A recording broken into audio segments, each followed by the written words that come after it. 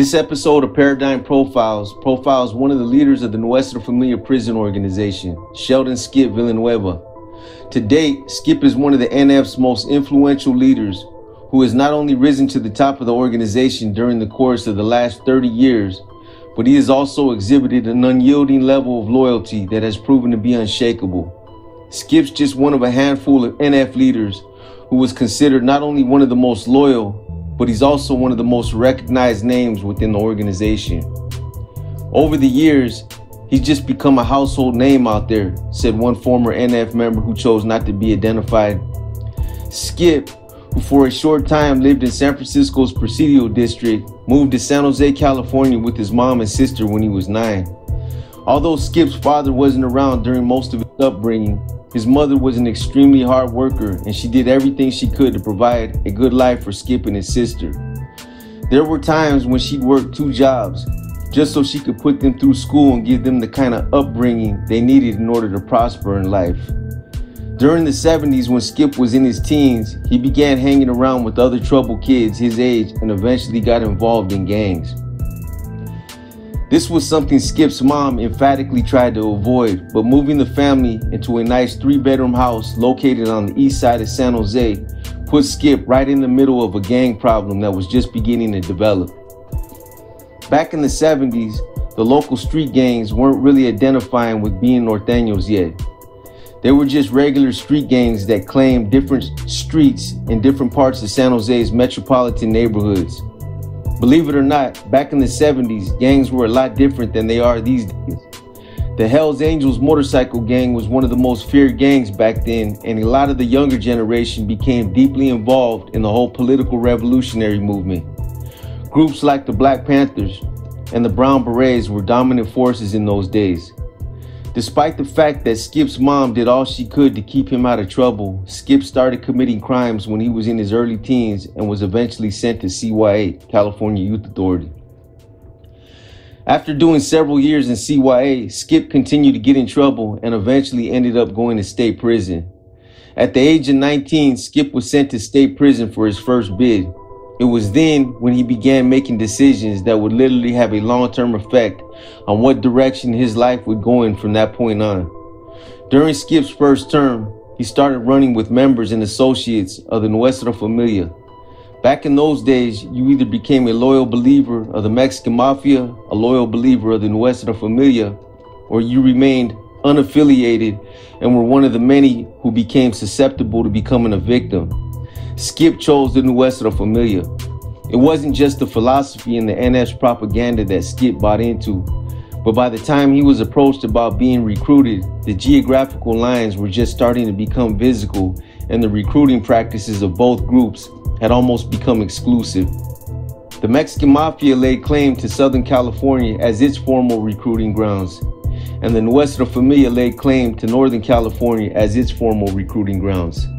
Skip was always a skinny kid growing up, and this didn't change as he got older. He was about 6'1", but his weight never exceeded 180 pounds. But even though Skip was a skinny guy, he was always known for being extremely violent and for just being a troublemaker, said another former NF member who also chose not to be identified. I remember when Skip was still a new recruit and had just been married into the organization. Married is a term NF members use to describe the act of recruitment. He stabbed an AB member and an MF sympathizer both within a few days of each other.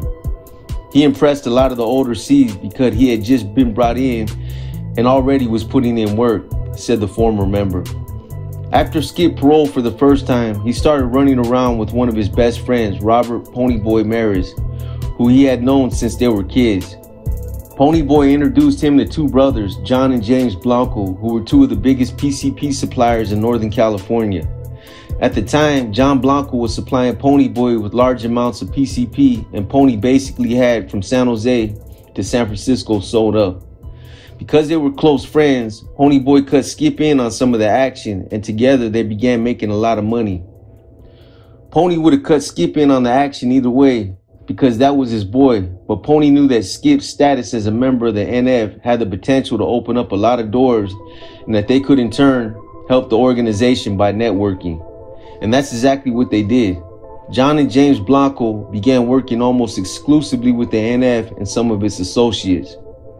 For a while, they were bringing in a lot of money and there wasn't much competition out there. But then in the early 90s, they started encountering all kinds of problems. Following a few incidents that led to people close to John Blanco getting arrested, John Blanco suspected Tony Little Weasel Herrera of being an informant and for being the one who was providing information to the police. In fact, it was later discovered that Herrera was a confidential informant, and Herrera would later end up giving information to the cops that resulted in Skip's arrest. At the time all this was just beginning to develop, a large number of NF members began to parole from state prison. This ended up being a coincidence, but one by one they began to hit the streets. One of the first ones to get out was an NF member by the name of Louis Dump Truck Chavez.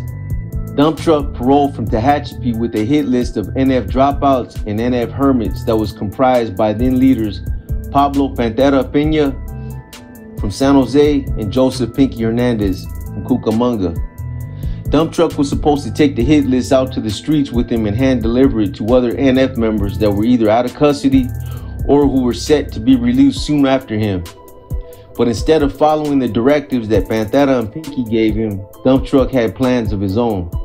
When Dump Truck went to the parole office in San Jose to make his initial contact with this parole officer, he ended up giving the hit list to his parole officer and advised him of the directives he was given by Pinky and Pantera. Dump Truck's parole officer told him to just continue to act like you normally would and try to gather as much information as you can. So for the next couple of months, Dump Truck continued to gather as much information about the San Jose Regiment as he could. Meanwhile, several other high-ranking NF members began paroling one by one. Ronald Lucky Sheldon was one of the first to get out, and then Bobby Silencio Lopez, Herminio Spanquillo Serna, James Webble Trijique, Cripple Jerry Salazar, and others would soon follow. After Skip was arrested, a meeting was held in November of 1990 by Sheldon, Lopez, and Trijique to discuss what their plans were going to be for Tony Little Weasel Herrera due to him being suspected of being an informant. Sheldon decided that they were going to kill Herrera, but Sheldon then said he'd personally handle the assignment to set an example as head RSD, Regimental Security Department. Skip, who was a lieutenant at the time, agrees to assist Lucky with the hit. However, the following day, Little Weasel provides information to the police, which ultimately leads to Skip's arrest.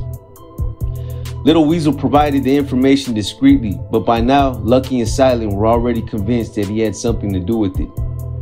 The following day, Sheldon shot Herrera 8 times in the head and neck and left his body in the middle of the street on Wooster Avenue.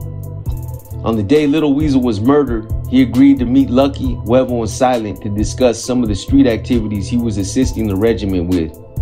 When Lucky, Silent, and Webble pulled up in a Chevette that belonged to Betsy Spencer, Little Weasel was told to get in the car. Once in the car, Webble pulled out a .38 caliber revolver, aimed it at him, and pulled the trigger twice. But the gun supposedly jammed. Realizing that Webble had just tried to shoot him, Little Weasel got out of the car and tried to run. Silent then jumped out, ran after him, and tackled him in the middle of the street. While he was still down, Lucky then walked up and shot him 8 times in the neck and head. This prompted a coded message sent to Pinky and some of the other leaders in Pelican Bay. Little Weasel is peddling daisies. Over the next year and a half, several other murders were committed on the streets of San Jose until law enforcement authorities had seen enough. It was clear that there was an escalation of murders that had been committed by members and associates of the San Jose Street Regiment, and bodies were literally popping up everywhere. By this time, Dump Truck had already gone into hiding, fearing that he was going to be targeted and killed. As law enforcement authorities began to comprise their own hit list of NF members and associates that they were about to arrest, they received a blessing in October of 1991. Louis Dump Truck Chavez agrees to cooperate with authorities and testify in front of an impaneled grand jury, detailing all the murders and illicit activities that the San Jose Regiment was involved in. On October 2nd, 1992, 21 Nuestra Familia members and associates are indicted by a Santa Clara County grand jury in connection to several murders and all the regiment activities on the streets of San Jose. Those indicted were Vincent Chente Arroyo, Santos Bad Boy Bernius, Andrew Mad Dog Cervantes, Leano Leocano, Anthony Chico Guzman, Joseph Pinky Hernandez, Timothy Themo Hernandez, Bobby Silent Lopez, Alex Perez Lamelin, Carlos Cusano Mendoza, Irene Yeto, Raul Roy Ribles, Jerry Cripple Jerry Salazar, Herminio Spankio Serna, Ronald Lucky Sheldon, Martin Serna, Carmen Trinidad, James Huevo Trijique, Eddie Flaco Vargas, Sheldon Skip Villanueva, and Celeste Williams. On June 2nd, 1994, a little over a year after the first indictment, law enforcement stepped up the pressure by unsealing a second wave of indictments on 7 more NF members and associates. Those indicted in the second wave were Vincent Chente Arroyo, Carlos Cusano Mendoza, Adam Bandit Karras, Deborah Mendoza, Luis Olivares Jr., Guadalupe Mary Segura, and Jeanette Alarcon. Most of the defendants in the first and second indictments ended up pleading out. However, the final 3 received the death penalty and were sent to San Quentin's death row. Skip was one of the first ones to plead out and jump on a 14-year deal. For the next 8 to 9 years, Skip would be housed in the SHU program in Pelican Bay. During this time, he continued to elevate himself within the NF's leadership structure and was eventually voted in as a Category 3. At one point during the mid to late 90s, he was appointed to hold the RSD position under the old leadership structure, and then he would later be voted in as part of the Inner Council and a liaison to the RSG, Regimental Street General.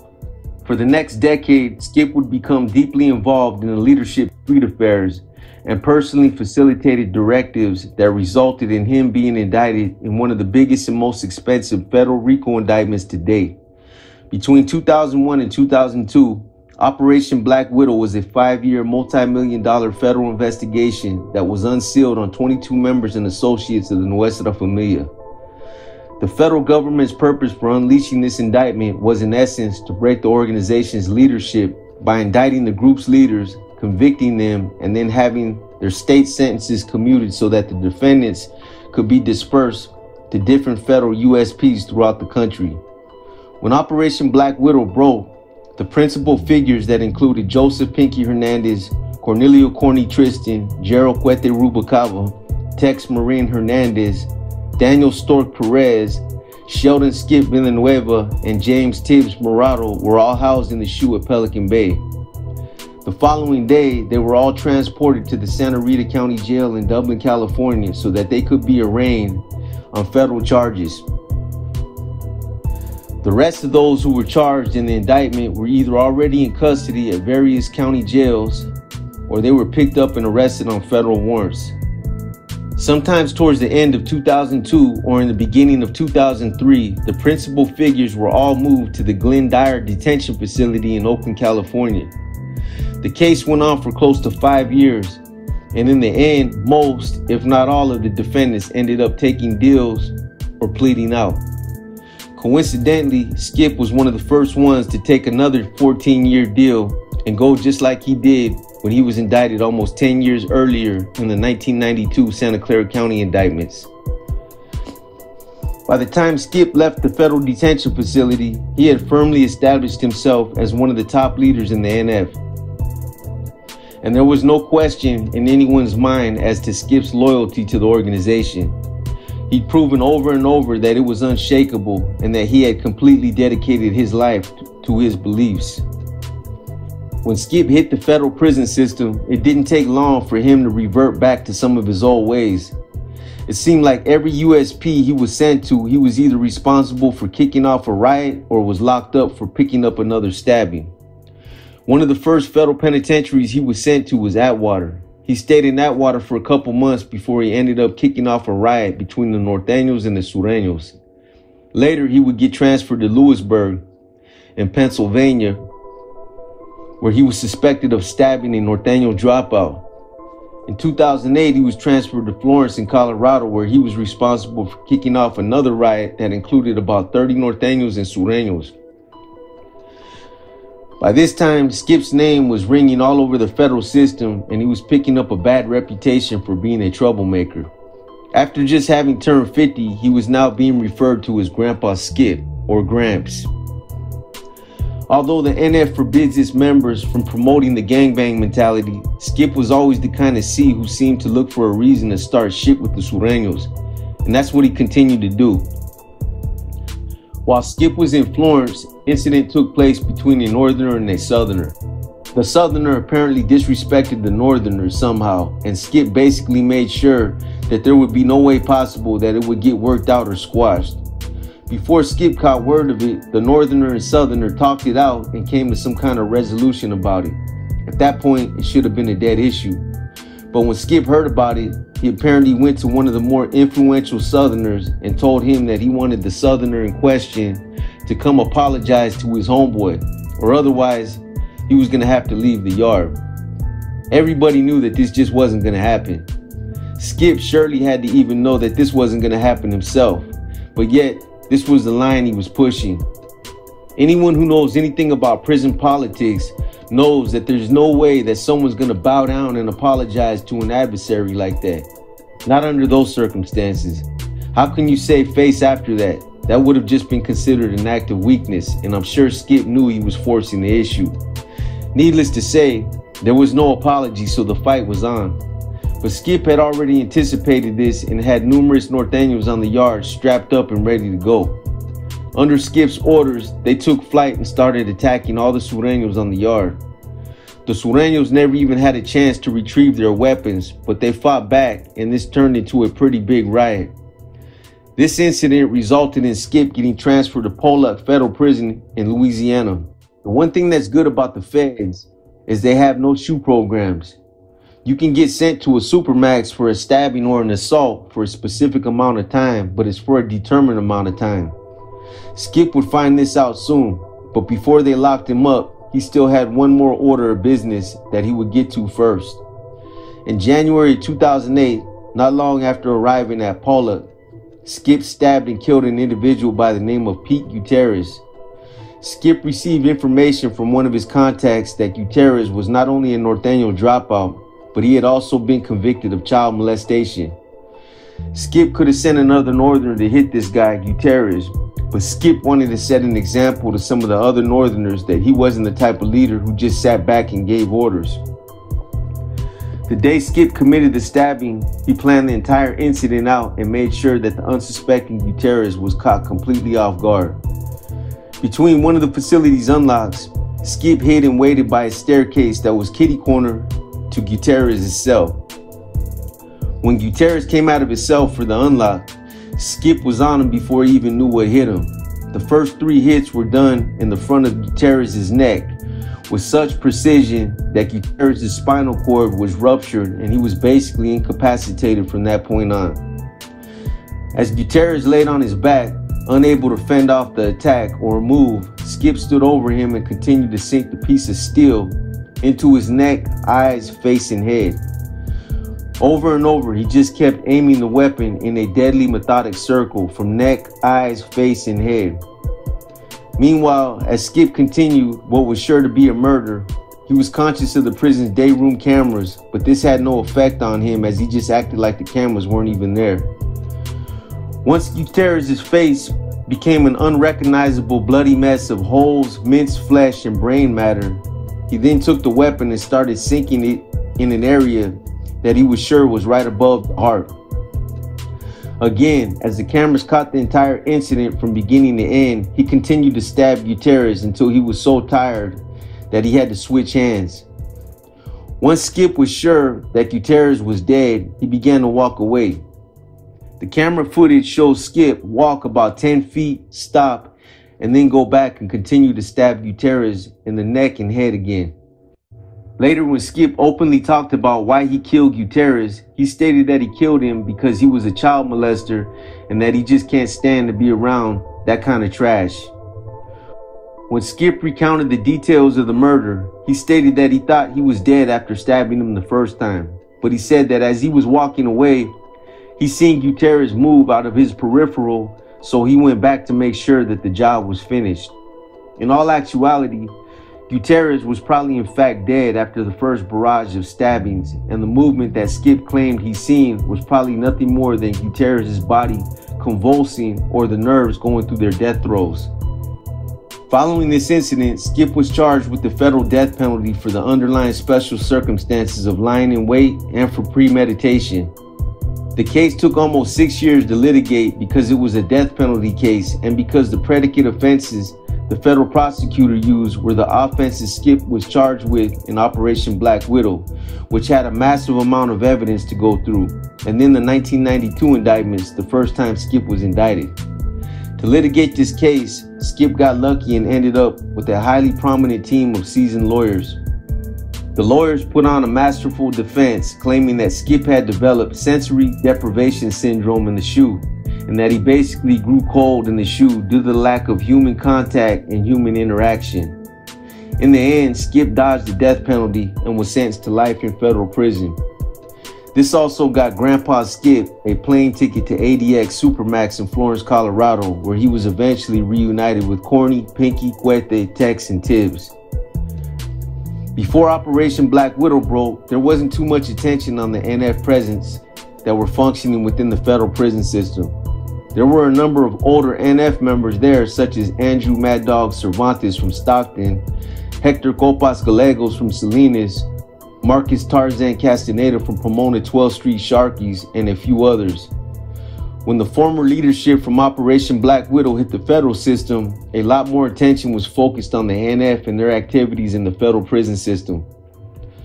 Although the federal government intended for this case to break the NF's leadership structure and to throw the organization off balance for a little while, it actually had the opposite effect.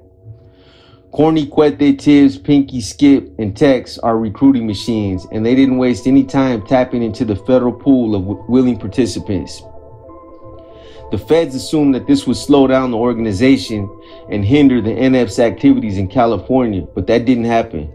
In fact, this created a power vacuum where the NF in Pelican Bay quickly reorganized itself under a new branch of leadership, and it also enabled the NF to expand and metastasize outside of California, the same way the MA was able to do.